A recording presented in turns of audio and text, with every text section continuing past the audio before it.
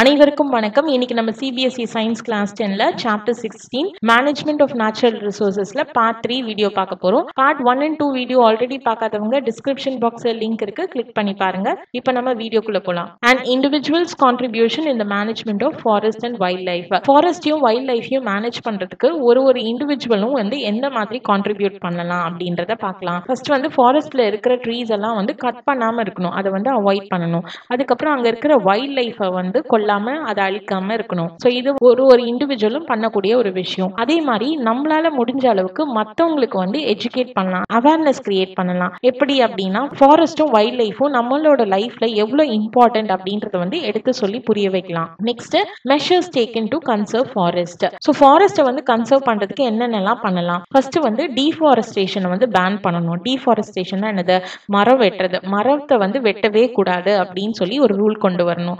அதுக்கப்புறமா ஃபாரஸ்ட்ல இருந்து நமக்கு கிடைக்கிற ரிசோர்சஸை ஒரு நல்ல மேனர்ல யூஸ் பண்ணணும். நம்ம இஷ்டமா அதை யூஸ் பண்ணி வேஸ்ட் பண்ணாம ஒரு ப்ராப்பரான மேனர்ல யூஸ் பண்ணணும். ஸோ தட் அது நம்ம என்வாயர்மெண்ட்டுக்கும் சரி நம்மளோட டெவலப்மெண்ட்டுக்கும் யூஸ்ஃபுல்லா இருக்கிற மாதிரி இருக்கணும். நெக்ஸ்ட் இந்த நேச்சுரல் ரிசோர்சஸை கான்ஷியஸா யூஸ் பண்ணணும். அதாவது கான்ஷியஸ் அப்படின்னா நமக்கு தேவையான அளவுக்கு மட்டும்தான் யூஸ் பண்ணணும். நம்மளோட ஃபியூச்சர் ஜென்ரேஷனுக்கும் அது இருக்கிற மாதிரியாக நம்ம யூஸ் பண்ணணும். நெக்ஸ்ட் ஏஃபாரஸ்டேஷன் கண்டிப்பா பண்ணணும். அதாவது மரங்களை கண்டிப்பா நடணும். இதெல்லாம் பண்றது மூலியமா ஃபாரஸ்ட்டை நம்மளால கன்சர்வ் பண்ண முடியும். Next what damage is cost to the forest by the following. National parks பத்தி நம்ம கேள்விப்பட்டிருப்போம். அதுல ரெஸ்ட் ஹவுஸ் அதெல்லாம் டூரிஸ்டுக்காக கட்டுறாங்க.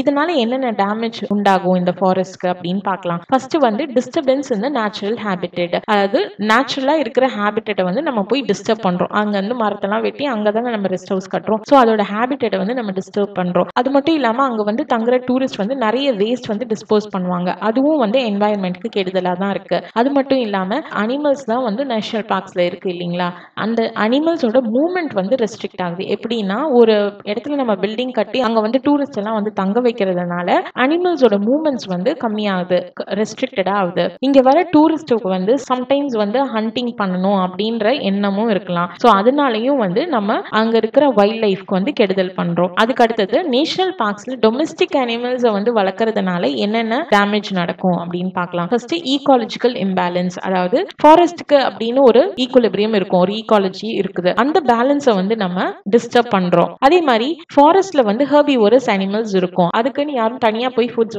ப்ரொவைட் பண்றது இல்ல. அங்க இருக்கிற செடி கொடிகளை சாப்பிட்டு தான் அது உயிர் வாழ்ந்துட்டு இருக்கு. இப்போ நம்மளோட டொமஸ்டிக் அனிமல்ஸ் ஆடு மாடெல்லாம் நம்ம போய் அங்க மேய்ச்சிட்டு இருந்தோம்னா அந்த அனிமல்ஸ் அங்க இருக்கிற பிளான்ஸ் எல்லாம் சாப்பிட்றோம். ஸோ நேச்சுரலா அங்க வாழ்ற ஹெர்பிவோர்ஸ்க்கு ஃபுட்ஸ் கிடைக்காம போயிடுது. அப்புறம் ஓவர் கிரேசிங். இந்த ஆடு மாடெல்லாம் மேய்க்கும் போது அங்க இருக்கிற புல்லெல்லாம் அதிகமா மேய்ச்சலுக்கு போயிடுது. சோ அந்த புல்லு அப்படின்ற இதுவே சுத்தமா இல்லாம போயிடும். Next it might result in laws of habitat. So அந்த ஹேபிட்டட்டே கம்ப்ளீட்டா டேமேஜ் ஆகிற அளவுக்கான நிலைமை கூட ஏற்படலாம். Advantages of conserving forest and wild life. So ஃபாரஸ்டையும் wild லைஃபையும் நம்ம கன்சர்வ் பண்றதுனால என்னென்ன அட்வான்டேஜ்? ஃபாரஸ்ட்டை கன்சர்வ் பண்றதுனால அங்க இருக்கிற பிளான்ஸ் எல்லாம் கன்சர்வ் ஆகுது. சோ நம்மளோட ஃப்ளட்டை செக் பண்ண முடியாது. அது இன்கேஸ் மழை பெஞ்சு தண்ணி நிறைய இருந்ததுன்னா ஃப்ளட்ஸ் வராம இருக்கும். எப்படி அப்படின்னு பார்த்தோம்னா இந்த பிளான்ஸ் அந்த வாட்டர் எல்லாம் அப்சர்வ் பண்றதுக்கு ஹெல்ப்ஃபுல்லா இருக்கு. அது மட்டும் இல்லாம அண்டர் கிரவுண்ட் சப்சாயிலோட வாட்டர் லெவலை ரீடைன் பண்ணிக்கிறதுக்கும் ஹெல்ப்ஃபுல்லா இருக்கு. வைல்ட் லைஃப் கன்சர்வ் பண்றதுனால என்ன அட்வான்டேஜ் பார்த்தோம்னா ஈகாலஜியோட ஈக்குலிபிரியம்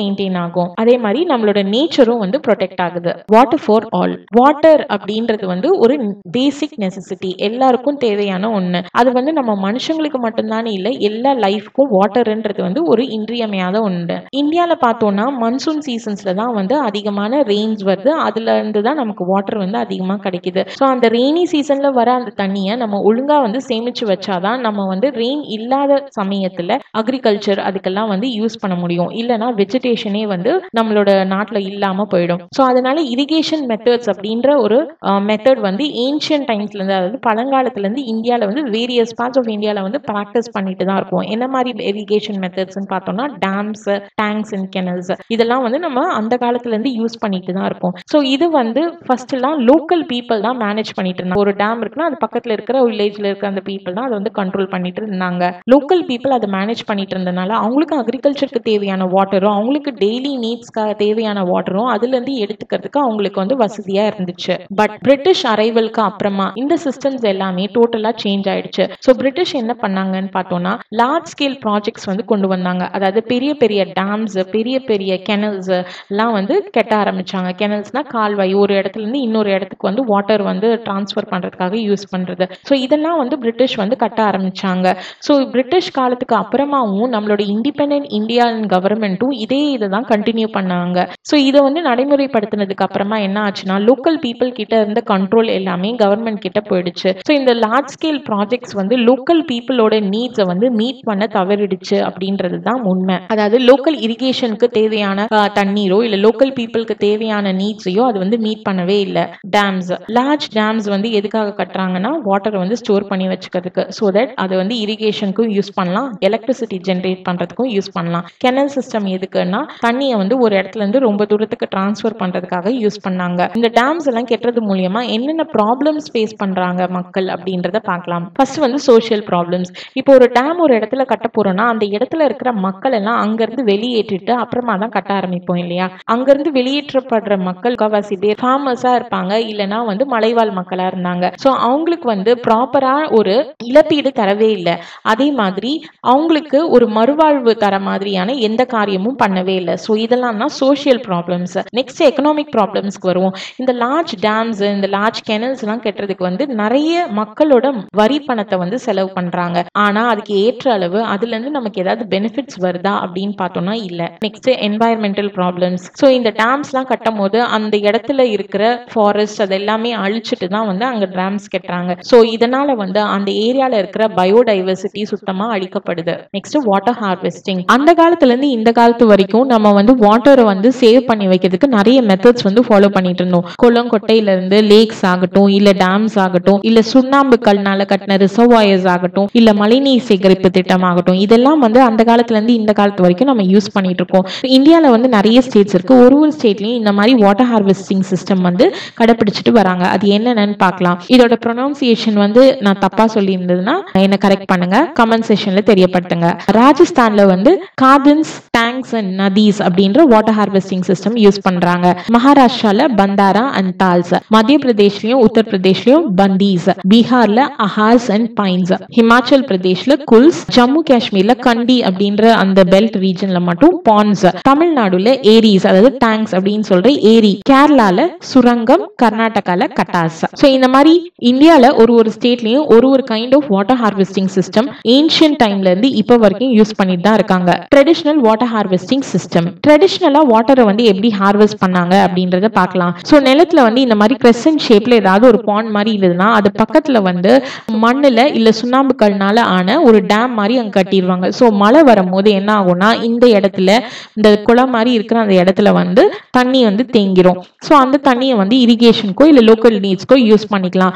அது மட்டும் இல்லாம இது முக்கியமா எதனால பண்றாங்கன்னா இங்க தேங்கி இருக்கிற தண்ணி வந்து நிலத்துக்கு அடியில போய் அண்டர் கிரவுண்ட் வாட்டர் டேபிள வந்து அது வந்து ரீடெயின் பண்ணிக்கும், அது வந்து ஃபில் பண்ணும். அதுக்காக தான் முக்கியமா இந்த மாதிரி வாட்டர் ஹார்வெஸ்டிங் சிஸ்டம் வந்து யூஸ் பண்ணாங்க. இதுக்காக இந்த அண்டர் கிரவுண்ட் வாட்டர் டேபிள வந்து ரீசார்ஜ் பண்ணிக்கிட்டே இருக்கணும். அதுக்கான அட்வான்டேஜஸ் முதல்ல பார்க்கலாம். Advantages of ground water. நிலத்தடியில தண்ணி இருக்கிறதுனால அது வந்து இவாபரேட் ஆகாது, அதாவது டைரக்டா அது வந்து சன்லைட்ல படாததுனால இவாபரேஷன் இஸ் நாட் பாசிபிள். அதுக்கப்புறம் அந்த தண்ணி ஒரே இடத்துல இருக்காம பக்கத்துல இருக்கிற ஏரியாஸ்க்கு எல்லாம் அது வந்து ஸ்ப்ரெட் ஆகும். சோ பக்கத்துல வந்து ஏதாவது கிணறு எல்லாம் இருந்ததுன்னா அந்த கிணத்துக்கும் அந்த தண்ணி வந்து ரீசார்ஜ் ஆகுது. நெக்ஸ்ட் அங்க இருக்கிற வெஜிடேஷன்ஸ்க்கு வந்து தண்ணி வந்து கிடைக்குது. இதனால அங்க வந்து ஏதாவது பயிரிடுறாங்கன்னா அதுக்கும் வந்து அந்த தண்ணி வந்து கிடைக்குது. கிரவுண்ட் வாட்டர் வந்து திறந்து இல்லாம உள்ளே இருக்கிறதுனால அங்க வந்து மஸ்கிட்டோஸ் வந்து ப்ரீட் பண்ண முடியாது.